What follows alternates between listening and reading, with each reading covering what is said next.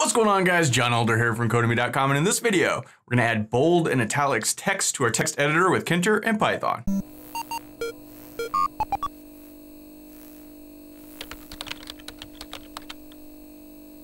Alright guys, like I said, in this video, we're going to look at bold and italics text.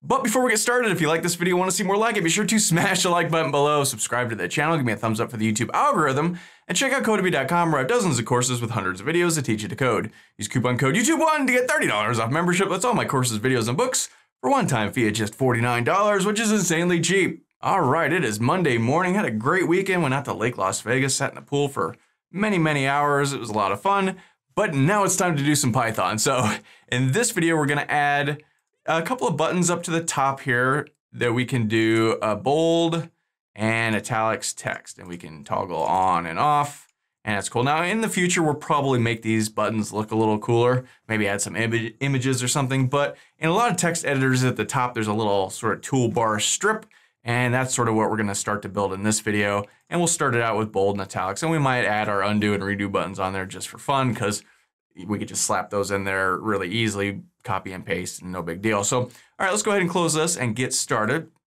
Head over to our code. I'm in textpad.py using the Sublime Text Editor and the Git Bash terminal as always. So let's come down here and find where we defined our frame, our main frame right here. Let's go ahead and create a toolbar frame. And let's call this toolbar underscore frame. And we'll set this equal to a frame, and we want to put this in root.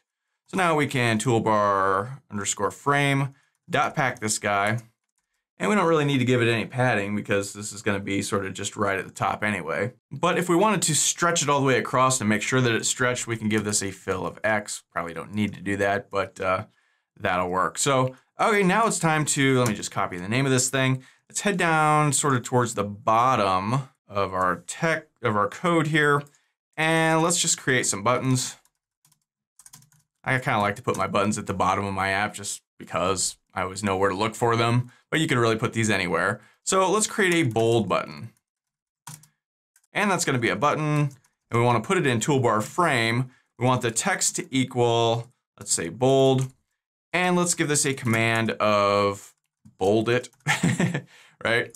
Okay, and now let's go bold underscore button. Let's pack this guy. But actually, we don't want to pack, we want to grid, because we want these to all stretch out next to each other, and it's harder to do that with pack. We want more control over this, so let's go row equals 0. And we can do this because we're inside of a new frame. So as long as we grid everything in that frame, we can go ahead and grid this, even though for the rest of our app, we've packed everything so far. So row 0, column equals 0. And let's give this a sticky equals west. So it all goes to the left-hand side of the app. Yeah, right? Okay, so now let's copy this. And let's say bold button. Now let's come down here and say italics button. Let's just paste this guy in again, and we'll change this to italics. There we go, spell that right, italics. And we want to put this one in column 1. We don't really need to give this a sticky, I don't think. It'll just fall in next to it, but I think you can if you want. So let's go ahead and give this a text of italics and a command of italics it, right? Okay. So while we're at it, let's do our undo and redo buttons just for fun. So let's go undo / redo buttons. And I'm just going to paste this twice. And we want this to be in column 2 and column 3. And this will be undo button, I guess, undo button. And this one will be redo button. And we'll say undo for the text here. And redo for the text here. And here we just want to go, just like we did with the menu, we just call my underscore text dot edit underscore undo.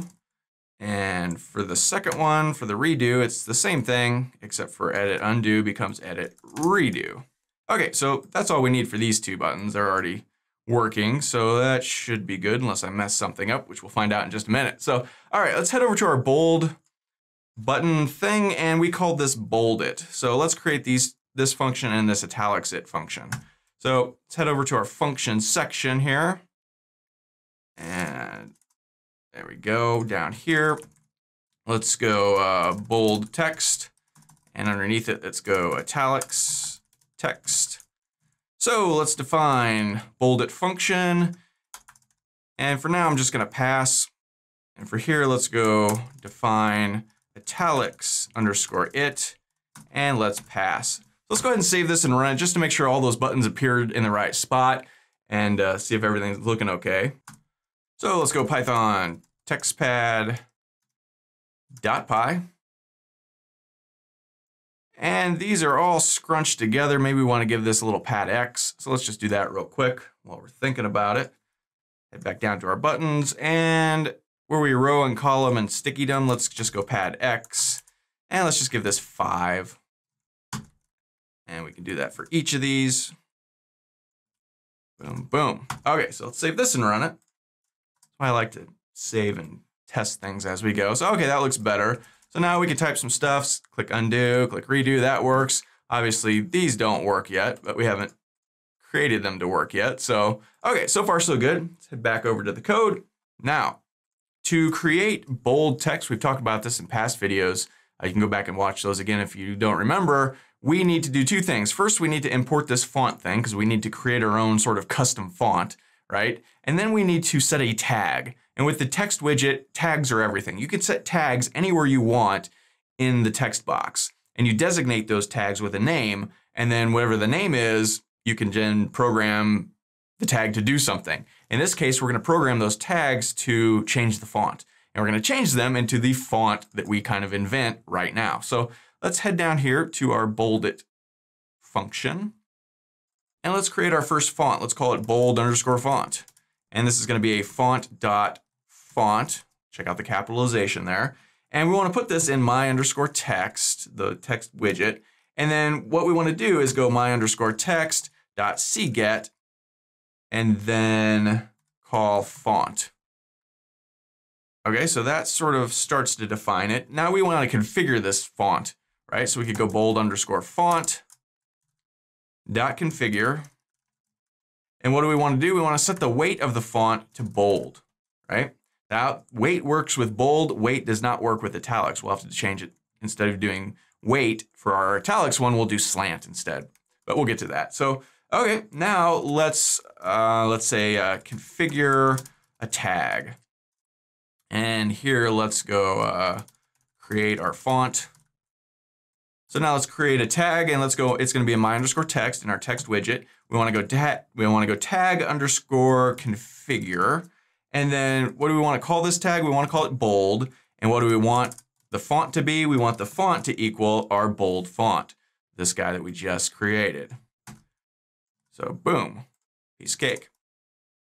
So now we can just run an if statement to say, hey, has this tag that we just created been used in the text box yet? If it has, that means something's already been bold. Well, if something's already been bold and we're clicking this bold button, that means we want to unbold it, right? If a thing hasn't been bolded yet, that means there is no tag. If that's the case, we want to set a tag. So that's what this if statement will do. So let's go if statement to see if tag has been set, I guess.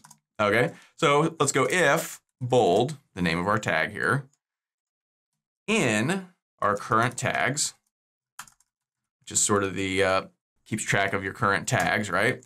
So if there is a bold, that means something's already been made bold. And if we're clicking this button, that means we want to unbold it. So we can go my underscore text, and to unbold a thing, all we have to do is remove the tag. If we remove the tag, it's no longer bold. So we can just go tag underscore remove. And what do we want to remove? Well, we want to remove that bold tag because we called it bold right here, right? And where is that tag? Well, whatever we've selected, right? We've highlighted some text. That's why we're either unbolding it or bolding it. We've highlighted it first. What have we highlighted? Well, we've highlighted SEL for select first through SEL.last. And we've kind of looked at this in past videos. And that's it. So whatever's selected first, that would be S here, and last T here, and everything in between, that's what's selected, right? That's how Tkinter widgets, text widgets select things, first and last, and that. So we take whatever's been selected and remove the bold tag, right? That's it. So that will work for that. Next, we can go else. So if the bold tag doesn't exist, that means we haven't bolded anything yet. And if we're clicking the bold button and there is no bold, that means we want to bold it, right? So that's kind of logically correct. So how do we do that? We just add the bold tag. So let's go my_text.tag_add. What do we want to add? Well, we want to add our bold tag. Where do we want to add it? Same thing right here. Select first to select last. So I'm just going to paste that in there because it's Monday and I am lazy. So, okay, that should do the trick. Let's save this and run it. Give it a try. See. All right, so far so good. So this is bold text. We can highlight this. See, it's selected. Click bold. Uh-oh, did not work. What did we do wrong? Current tags is not defined. Oops, we forgot to define current tags. Absolutely, completely did forget that. So let's define current tags. So current_tags equals my_text, because that's our text widget, right? Dot tag names, and we want to select dot first. That's just how we set this up. So, okay, that should work. Now let's save this and run it. Monday morning, we're bound to make some mistakes, right? Floating around in a pool all day is exhausting. Let me tell you, I'm tired this morning. This is bold. Okay, so now we can highlight this and boom, bold. All right, so that works. So now let's go ahead and head back over here, and I'm gonna copy all of this. And this is dangerous because this is a lot of code, but I'm gonna come down here and just paste all this in. But instead of bold font, let's call this italic font, or italics font maybe. Yeah, let's do italics. Italics font. And for here, instead of weight, like I said, weight doesn't work for italics. Instead, this is gonna be slant equals, and it's gonna be italic, not plural, singular, italic, right? So we can come down here and this is gonna be italic. And we don't want the bold font, we want the italics font, because that's what we named it right here, right? Okay, and then we've got to define our current tags. That looks good. Nothing to mess up here. And then here we can go if italic, because this is what we called our tag right here, right? If italic in current tags, then we want to remove italic, right? And else we want to add italic. Okay, so let's go ahead and save this. Cross our fingers because copying and pasting that much code is always a bad idea. So this is italics text, woo! And we can, boom, all right, changes to italics. We can toggle it on and off. We can do bold on and off, and that seems to work. Okay, so we are coming right along with our text editor. We got all our file stuff looking good. We've got cut, copy, paste, undo, redo looking good. We've got bold and italics. Now we can add these bold and italics up here to a menu item if we wanted to, and just call those same functions that these buttons call. Maybe we'll do that if we want to flesh out this menu bar up here at the top with more stuff. Maybe not. We'll just play it by ear and see how it goes. Leave comments if you have a preference, and I'll see what we can see here. But yeah, coming right along. So that's all for this video. If you liked it, be sure to smash the like button below, subscribe to the channel, give me a thumbs up for the YouTube algorithm, and check out Codemy.com where you can use coupon code YouTube1 to get $30 off membership. This page is $49 to access all my courses, hundreds of videos, and the PDFs of all my best-selling coding books. Join over 100,000 students learning to code just like you. My name is John Elder from Codemy.com, and I'll see you in the next video.